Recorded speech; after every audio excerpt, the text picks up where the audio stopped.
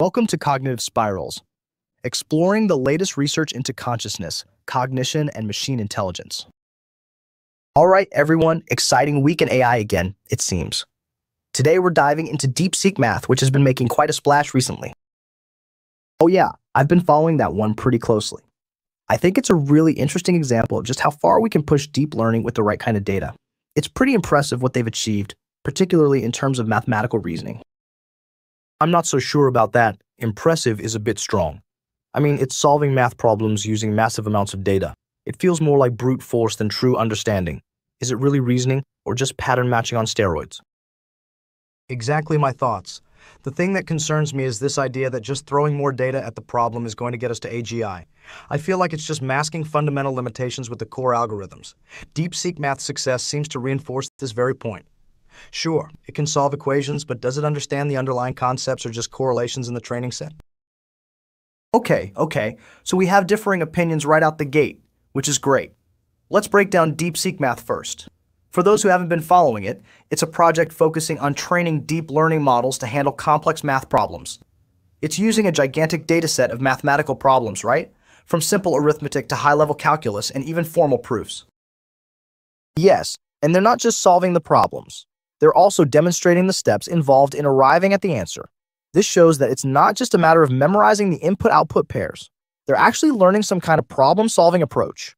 It's fascinating how the models can generalize from the training set, even to problems they haven't explicitly seen before. I'm still skeptical, though. What does generalization even mean in this context? It's not like a human learning math. We grasp underlying principles. This model probably hasn't grasped the why, it's just seen enough examples to map the what. It's essentially curve fitting, albeit on a very complex curve with an enormous dataset. Yes, and that's exactly where I think the current hype is misplaced.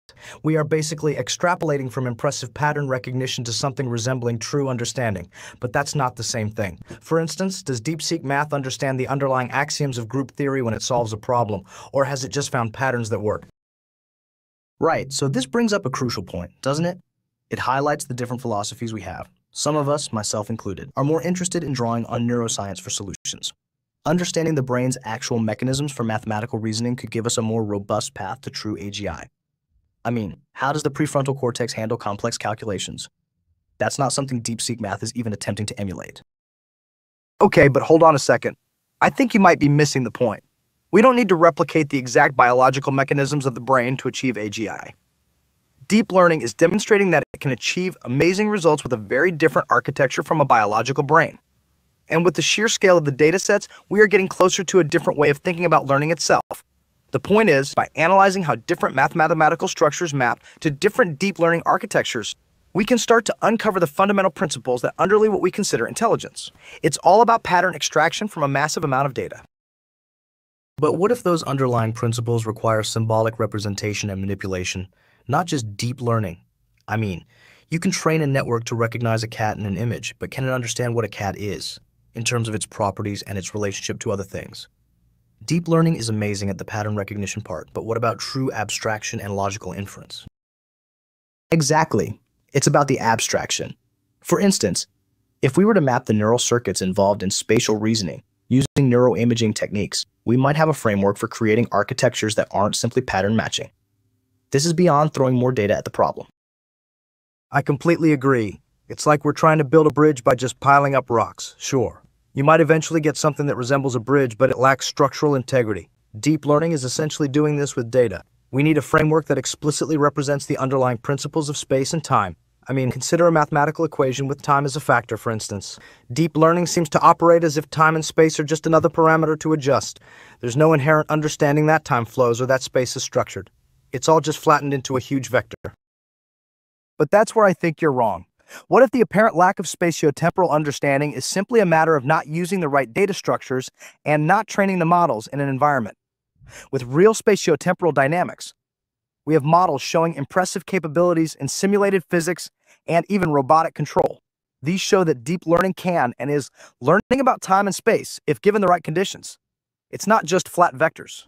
The internal representations the models form are more complex than that. It's just a matter of extracting that understanding from the trained networks. That's hard and a hot area of current research. I think you're overestimating what they actually understand in those cases. They have learned to mimic. They haven't grasped the underlying physics in the way a human does. The model learns to predict based on experience, and while the how is impressive, the why is lacking. It's like, can it explain why something falls downwards? It just knows that it does. We need symbolic systems that represent this underlying causal structure for true reasoning, not just correlation and pattern recognition. That's it exactly. And we aren't even talking about more complex spatiotemporal representations. How could current deep learning architectures ever truly grasp higher dimensional space, which seems so critical to the underlying framework of many things, like in physics, for instance? How can we expect the model to translate between different coordinate representations without an explicit structure for doing so? Current deep learning is brute forcing its way through each individual coordinate system. So, let's zoom back to DeepSeekMath for a second. I get the skepticism on the understanding part, absolutely. But from a neuroscience-inspired perspective, could we perhaps use it as a tool to test our hypotheses about how the brain performs mathematical reasoning? I mean, if we know which neural circuits are engaged during specific math problem-solving tasks, and we design a network that's emulating that, could we then test the DeepSeekMath model against this to see if it's actually doing something similar to the brain? Yes, and we could use it as a kind of ablation study. See what happens if we remove certain parts of the DeepSeekMath model. Do they correlate to areas of the brain known to be critical for mathematical reasoning? I mean, we can do similar things on a theoretical level with symbolic reasoning, but deep learning gives us something more akin to what happens in the brain at the network level. That would be a novel approach. That's an interesting approach. It might help us at least understand the limitations of these models. But ultimately, we need models that can translate the representation of a problem from, say, a symbolic representation into a spatiotemporal representation, or vice versa. Deep learning, at its current state, it cannot. It's just learning a map between the input and output in the same coordinate representation. That's why you get the kind of catastrophic forgetting or lack of transfer we see so often. Right, and that brings up the transfer learning problem. DeepSeekMath is great at math, but can it transfer that knowledge to, say, a physics problem that requires mathematical reasoning? If we could figure out how the brain encodes these abstract representations of math, we could build models that are more generalizable. And this is where we can move beyond just using massive data sets and start to build intelligent models in a more efficient way.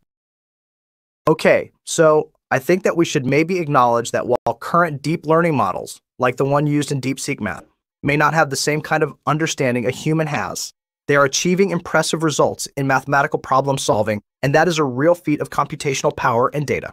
We should use DeepSeekMath and similar approaches to further our research, not just dismiss it. Maybe AGI doesn't require a symbolic engine at all. Maybe it can emerge from a sufficiently powerful learning model given the right data structure and training environment. Yes, and I think that research in neurosymbolic approaches can benefit from large language models and the impressive feats of deep learning. Maybe we can use them to generate potential candidates for symbolic rules that we can then evaluate or prune using symbolic reasoning.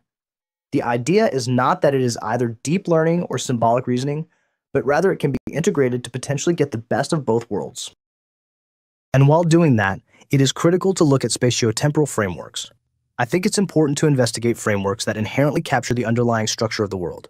If we don't understand how the brain represents space and time, I don't think we'll get anywhere close to true AGI. I keep thinking about these mathematical structures, such as Lie groups and differential geometry, as potential alternatives to the graph-like structures that deep learning currently uses. These structures offer some inherent spatiotemporal context, and this is something we are missing now.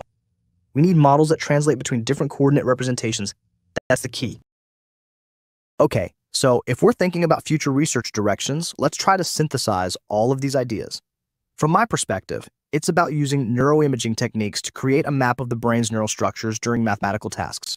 We could then use this map to design AI architectures that are inspired by these brain structures rather than brute force pattern matching. The whole idea of testing the DeepSeekMath system against these brain-inspired models as well, to see if it is emulating or matching what the brain does. It's about the why behind mathematical ability, not just the what.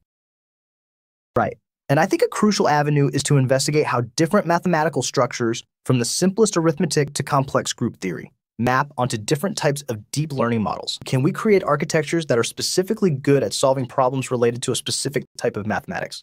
And I am still convinced that scaling up the dataset and the model architecture is a key to unlocking a real potential for AGI.